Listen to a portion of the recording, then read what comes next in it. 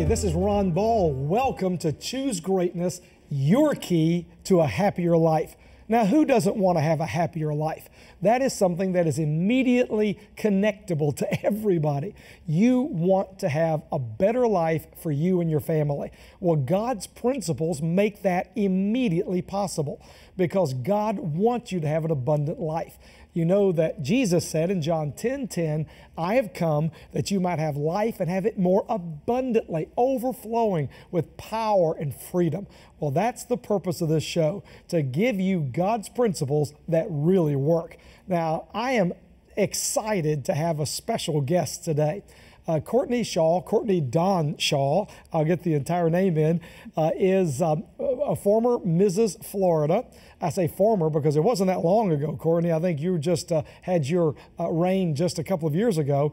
And she is a wonderful Christian with a solid family, and it's a tremendous honor to have her. And I know those of you watching today are very curious about Christians in public life. Well, you're going to get a window into that today. Isn't that exciting? So I want you to call somebody right now and let them know about this show. Get on the phone really fast. Get your cell out. Let people know as quickly as you can to tune in right now. You can use social media, you can text someone, you can do a tweet, whatever you need to do, just let them know that there is a special show happening right now and they need to tune in. So Courtney, welcome to this show. Mrs. Florida, what a cool thing. And I was, of course, joking with the film crew earlier that I want to make sure nobody thinks I'm Mrs. Florida with all this paraphernalia on the table, but Ron, it's really you. It's my paraphernalia. I will take full responsibility for the paraphernalia on the table. Well, I want to hear all about your life story and your witness for Christ, but first, you got to give us some insight into how this happened. Give us the story. Wow, well, Ron, it was a total God thing. I think there's a running theme through really everyone's life, and especially mine, and that's my steps are ordered by the Lord. Amen. And I truly believe when we surrender our lives to Christ, He will take us in spaces and places we never dreamed of. Beautiful. And never in my life as a young woman, if you would have told me that, I would have been crowned Mrs. Florida when I had been married for, 12 years at the time and had 2 small children. I would have never thought that would be in God's plan for my life. And so it was one of those things where when you step out on obedience, there's a way of blessing. And so many times we want to look at the bigger vision and the bigger picture in life, and we've got to back into it. And sometimes it's that first action step where God says, take a step here, trust me. Yes, it's going to be out of your comfort zone. Yes, if you start looking through your eyes of your flesh, you might run the opposite direction. But if you trust me and you get out of the way, I'll do things to use you for my glory. And so how this happened, my husband and I, we had been married for probably 8 years at the time, and we co-authored a national health and wellness curriculum. It's called Fit to Be Free Movement, and it's about enjoying your total health and liberty in Christ. Oh, that's good. And we had such a passion to help really the believers understand that God created your body to glorify Him. He created the temple and gave you this amazing vehicle to be able to touch people for His kingdom. And it's so important that we take care of it, not worship it, but take care of it so we can be fit to fight the good fight of faith. And so we authored this curriculum, and that was an obedience thing, and wrote that, tag team authored that, and we started to speak, and we got asked to come on television shows, and that led to me hosting a show and having a lady that mentored me, and she said, Courtney, have you ever thought about running for Mrs. Florida? And God uses people, Ron. I mean, so many times we want God to drop something out of the sky and say, yes, Lord, it's me, and not really that moment. It really happens in my life. It's always been through people. And this girl saw something in me. She said, you know what, I think you ought to try this and take Fit to Be Free to the next level. And that's exactly what I did. I did my research because, of course, being a beauty queen as a mother was almost hysterical to me. I literally laughed in her face when she told me to do it. I said, I may laugh now, but I'm going to check into it. And I ended up actually reaching out to a lady that was Mrs. Florida. She became Mrs. America and Mrs. World. And her platform was to work with World Vision because both of her children were diagnosed with RP. Her children were going blind. So she was a mom on a mission, and she said, you know what, I see this beauty pageant, this sash and this crown as a tool. I see it as a platform to go help my children get the kind of research that they need. And so I sat down with her for about an hour and I grilled her. My husband and I both did, and I said, you know what, there's something to this. And I said, okay, God, with anything, I'm going to lay it at your feet. I want you to bless it, and we'll trust you. And that's exactly what happened. I had 2 months to prepare. 2 we months. Got everything sponsored. 2 months. Yes, yes. You got to be ready in season and out, right, Ron? And so I got all the right mentors around me, all the right team. My husband was on board. My parents were on board because I had 2 small children. Right. And, you needed help. I need a backup stat, okay? I know it takes a village, and it truly does, especially if you have a public calling. You have to have a good team to cover you and your family and your marriage. That's a great point. It is. And so I went through it. I got called out top 10. I got called out top 5. I went through all of my interviews, and they were just God ordained. And what I realized, God had brought me into a mission field. Pageantry was a mission field. Now explain that a little more. Oh my, Ron, when I stepped in, and it was also a test for me, because I'm going, here I am, a grown behind woman. Why am I going to put myself in a position to be rejected? Am I out of my mind? I mean, I've grown past this. And all of these women came from different backgrounds. Some of them were actually thinking about going through divorce when they were in a married pageant. You know, so many of them were battling with insecurities, and they thought, if I could, you know, just focus on the outside. Now, can I interrupt you just for a moment? Please you said do. they were battling insecurities. Now, these are these are beautiful women. So oh my gosh. What prompted their? What did you see in them? Well, listen, we all know the secret key to good success is Jesus Christ, Amen. our Lord and King. He is the only one that can fill those spaces and places and gaps and voids that this world cannot fill. It doesn't matter if it's a title, if it's stuff, it's things. All of that stuff is temporal. But I knew that I was packing the goods. So when I walked in there, I said, okay, God, I'm going to use what you got. I've had 2 babies, and I'm looking at these women. Everything's pulled tight and upright. And I'm like, oh, God, why are you doing this to me? He goes, die to that. I want to speak through you. You're my vessel. And if you be obedient, I'm going to do a great work. So I literally ended up ministering to these women all throughout the pageant weekend. You know, that's fascinating. Can you give an example, not to reveal anybody's identity, but just an example of one of your encounters with one of the other women? You know, it was something as simple. I'll think about this. I had arrived at the venue for the pageant, and there was a girl that was trying to check into our hotel. And we had already done everything ahead of time, and everything was smooth for me in my check-in. And this lady, you know, I looked at her, and I knew that she was going to be in the pageant, and she just seemed frazzled. And she had 3 small children with her. Her husband wasn't there yet. And she goes, oh my God, I've checked into the wrong hotel. Now, if I was some cutthroat, fleshly pageant girl, all competitive, I'd been like, ha, ha, ha, that's, you know, rough for her. But no, the Spirit of the Lord in me was like, help her. And I said, you know what? I have the lady's number. You checked into the wrong hotel. You booked the wrong hotel, but I know she can get you your situation corrected. So I gave her phone number, and it was just that first moment of exchange to say, I'm here to serve. I'm here to help. I'm not here to compete or to compare. I'm here to compliment, to encourage, and lift others up and show them who Jesus is. Well, you and know, you reminded me of something very important. I want to mention this to all of our watchers, all of our viewers. One of the most deadly things that you can ever allow in your life, and this relates to what Courtney just said, it is deadly for you to be selfish. It is deadly for you to think of yourself. I have a great friend who is a phenomenal business leader, an incredible man with tremendous financial success.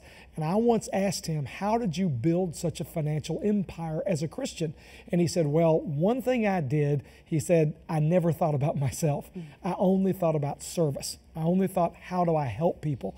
God will trust you more if you're focused on being a servant. Jesus said, I've come as one who serves. The Son of God was a servant. So it sounds to me, Courtney, like you had a servant spirit, and God honored that. So keep on with your story. So just through that, there was just so many God encounters throughout that whole weekend. Even with my judges were God ordained, and the conversations that I had. And I knew that God had prepared me. And I believe there's a prepared place for prepared people. And I don't think if I hadn't gone through everything that I had gone through up until that point, I wouldn't have been prepared to be able to carry this reign for God's glory, and to carry it with grace, and to be a humble servant and not feel entitled or feel the pressure or the weight of the crown or all the things that come with it. And so there were so many examples throughout that weekend. But, you know, Ron, it was one situation in particular that happened where I just saw this girl breaking down. And it was in the back. We were changing. We were getting ready to go out and do this and that. And I just stopped. And I paused, and it was supernatural peace over me, and I just began to pray over her. And it was an opportunity to minister the love of God, the healing power of God, and the freedom of God. And it was just one of those things. And so through that process, I got called out for top 3, and I knew when I spoke and cast my vision for the reign that it was God ordained. I just knew it in my spirit. Well, what was the moment like when you won? What was that it was like? so awesome. So they called the husbands up because it was a Mrs. pageant. Here I am standing with, and my husband came up, and I think my husband was more excited than I was, honestly. Jeff is my #1 cheerleader, and when we've always done everything together as a team. We minister as a team. If I'm into something, he's 100% there too. And so they put the crown on my head, and they started playing this song called Happy. And I was like, wow, we made a choice to choose happy because, Ron, if you knew our testimony and what God had brought us through and what he had brought us to, oh my, I mean, people did not know the weight of that moment for my husband and I, and we laughed and we danced and we cried and we celebrated because this was God's victory and we knew that he had entrusted us with a great responsibility to be a blessing for his kingdom. Well, amen, and that's beautifully expressed, Courtney, and God bless you. You just project that happy, positive energy, so that's an appropriate song that you had for that moment. Yes, it was. During the course of your reign, did you have opportunities to be a witness for Christ during that time? Oh man, it just, anytime it was, you know, God uses things as magnets. I'm telling you, the anointing on someone's life can be attractive, but when you walk in the room with a sash and a crown, it's like having like laser beams on you or lights flashing like, the spotlight is on you. Literally, and it's a huge responsibility, but there was not a time, and of course there's all these preconceived notions that come with being a beauty queen and oh, she's stuck up or she thinks she's better than, and I'll tell you what, one of my favorite parts about my testimony during my reign is at the very end I had to give up my crown and to another girl, and I passed and I got to keep this one, but it literally was wobbling. I mean, you can see it. I don't know if you can see this crown. Excuse me, this is the This crown. is my Mrs. Florida crown. This actually is the crown. Yes, it well, is. Isn't this special? Did everybody see that? That's really great. So the cool thing about this crown, if you can look at it, it is literally about to fall apart. I have duct tape on the back of it holding together. And even my sash was just, it was so filthy and so torn by the end of that year because of all the people I hugged, because of all the people I prayed for, because of how many little girls and women I put that crown on, because the Word of God tells us that we, you know, the world goes after a perishable crown, but we go after imperishable crown. And I remember when I gave my life to the Lord at 17, I said, God, I want to lay so many crowns at your feet.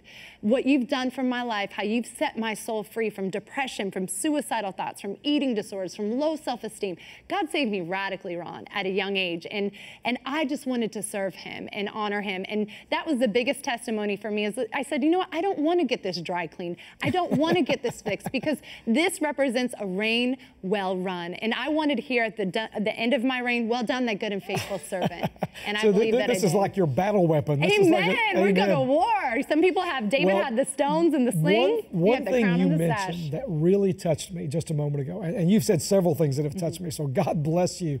But one thing I think that all of you listening picked up on was the genuineness that Courtney projects, because you've been through some things, and we're going to get to that in just a moment, but you're also an example, and I want you to, all of you watching, to get something very important. I was talking recently to a well-respected researcher who examines a lot of movements in the country and analyzes them, and he said something to me that blew me away, totally amazed me.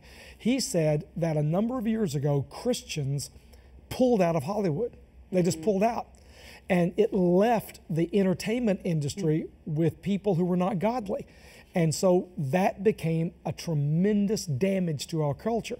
I mean, think how many little girls get their image, how many little boys get their image of life from movies that don't have a Christian worldview, and consequently live lives based on that break apart. Well, this man said that when that happened, he said that was something that was a disaster for Christian influence in this country. He said, however, there is an area of powerful Christian witness in this country. He said, it's sports. He said, Christians didn't leave sports. That's right. And now you hear all these public witnesses of sports figures. Well, in a sense, you're kind of in a hybrid of sports and entertainment. Oh, it's competitive. Because it's a lot like that. But what I'm getting, what you're saying is, and I want all of you to listen to this for your children, is that if you commit yourself to excellence, if you excel, if your kids love sports and they're good at sports, if you have a little girl who loves pageants or loves sports or so, I mean, if they're good at that, then you can encourage them and you can help them. Not that takes over their life. That's right. That can be obsessive, and we know that. But at the same time, you need to pray over your children whether God is wanting to prepare them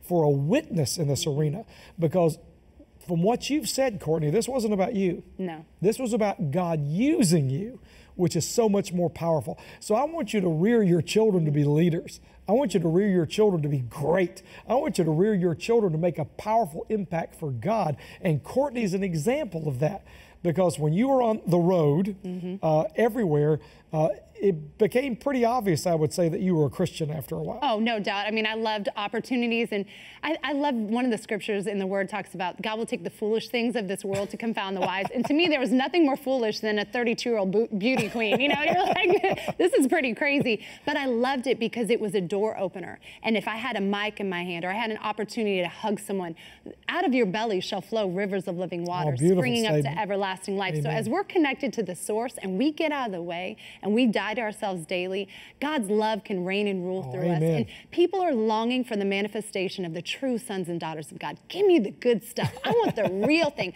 I've seen this religious, mumbo jumbo and had all these rules and regulations, and I can't do this or can't do that. I want to be a representation of the freedom in Christ, the liberty, the joy, the health, the strength, the ability just to be present and give God glory in everything, no matter if you're going through a tough time or you're going through, a pinnacle time in your life. God is in the midst of it all. Well, one of my good friends who died a few years ago was a wonderful motivational speaker named Zig Ziglar. And I was on the stage with Zig on numerous occasions. Wow. Great man, wonderful godly leader. My favorite book of his, you will love this title, and all of you will love this title. My favorite book of Zig's is entitled Confessions of a Happy Christian. I love it. Isn't that great? Now, you mentioned that you've been through some adverse situations, so give us a little window into that. Yeah, I think, just everybody's got a testimony. Everybody has a story, and you cannot look at people's social media. You can't live for likes. You can't live for approval of man. You can't see the picture, the perfect picture that you see on the TV, the television screen, or what you see on social media, because everybody has a story and everybody's gone through something. And at 17 years old, I flatlined in the back of an ambulance. 17? Yes, I did. What happened? I grew up in a great home. My mom and dad are still married to this day, almost 40 years. I was in between two brothers, had a great childhood. I grew up playing competitive soccer and dance and ran cross country. But you can come from a great home, but if the enemy has your number and he's coming for you, he's going to find a way to try to take you out, especially if there's a calling on your life. And so I was sick on and off as a kid, had big tonsils, and I had trouble breathing. And I went and played soccer one night, came home because I had to play the game on Friday night. My parents found me in my bed, barely breathing and incoherent. So they called 911, ambulance came, they resuscitated me. And halfway over to the hospital, I was in the back of the ambulance. My mom was sitting up front. My dad was actually following behind us. And I stopped breathing again, and my heart stopped beating at 17. My whole air passage was blocked. So they're literally doing CPR on me and using the defibrillators on me as my mom's in the front seat of the ambulance. Oh, now, at 17, I thought I had it all figured out like all 17-year-olds do, right? I was gonna marry my high school sweetheart. I was gonna go off and play college soccer. But God just put a halt to that and said, I've got to redirect you because I'm taking you somewhere else.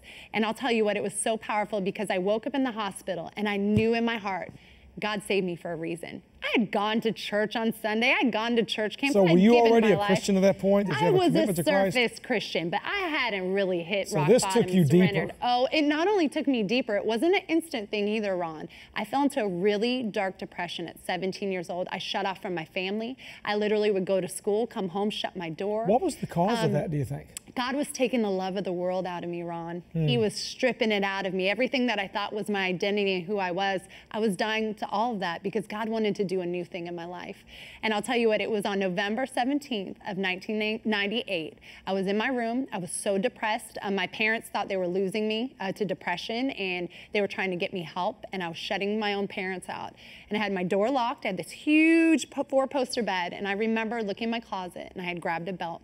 And I had wrapped it around my neck, and I stood up on the top of my bed and wrapped it up on the top of the banister.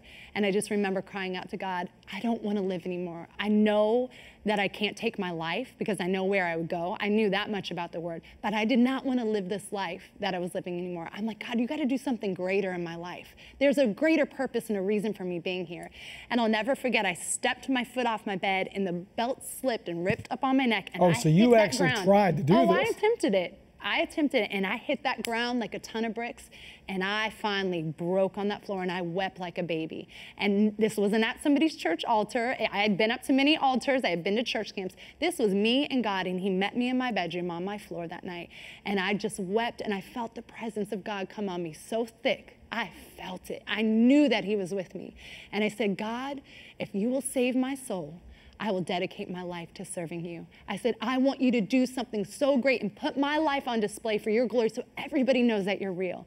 And from that moment, my little heart was set on fire for God. Wow. I just began to Powerful. devour the word. I began to write in my journals, and I just began to witness for Christ. Well, what would, now, teenage suicide is a At an serious all-time problem. high. Yeah. It's almost epidemic in some regions. It's very serious.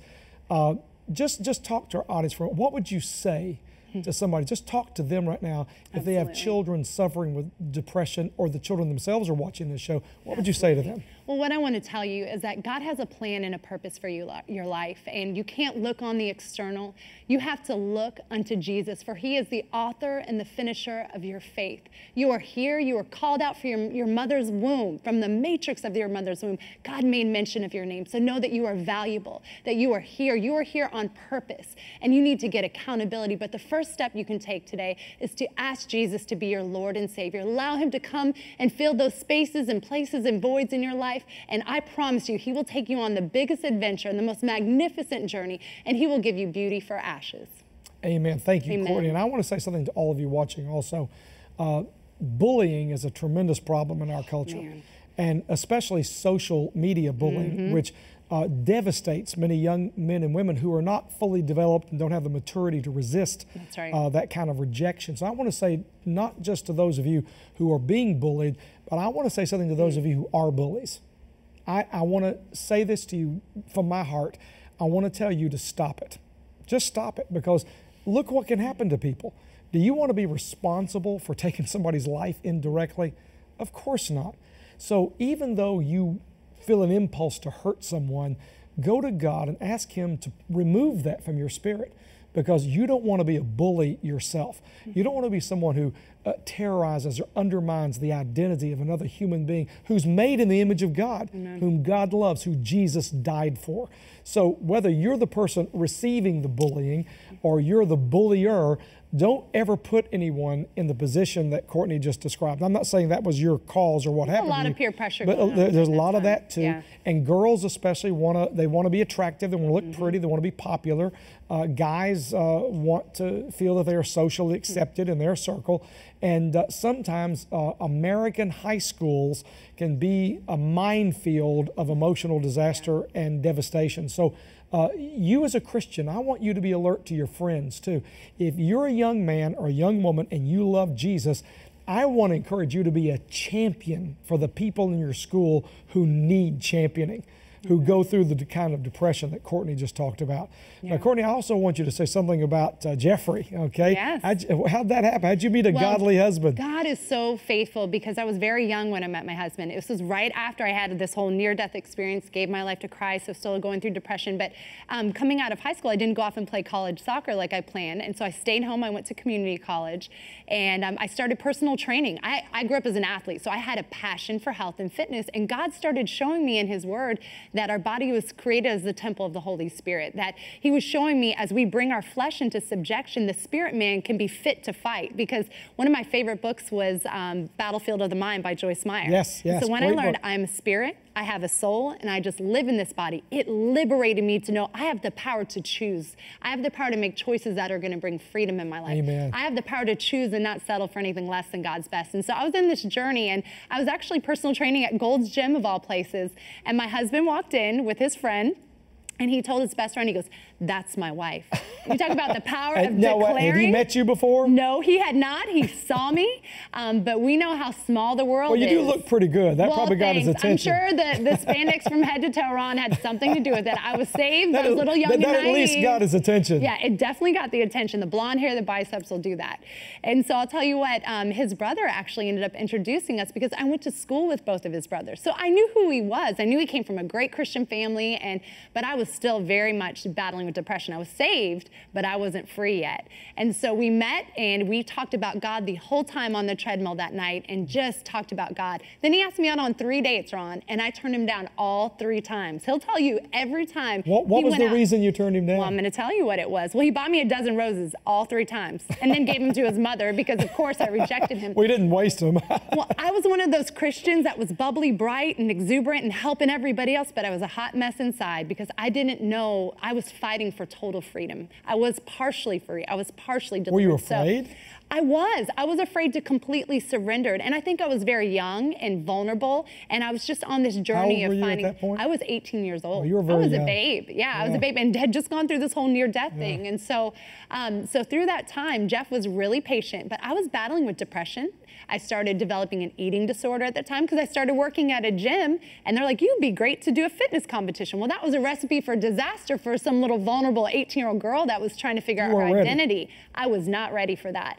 And so it led to all of that. And so on the surface, Jeff saw this perfection, but inside I still had low self-esteem. I was battling those suicidal thoughts, my personal value, all the time while seeking God. And so I didn't want him to see this broken thing, and he wouldn't want me. I'm damaged goods. He's this perfect guy. He had already graduated, from college. He was pre-med, a quarterback. He had his own house. He had a great job. He had his stuff together. I'm like, what could I offer this guy?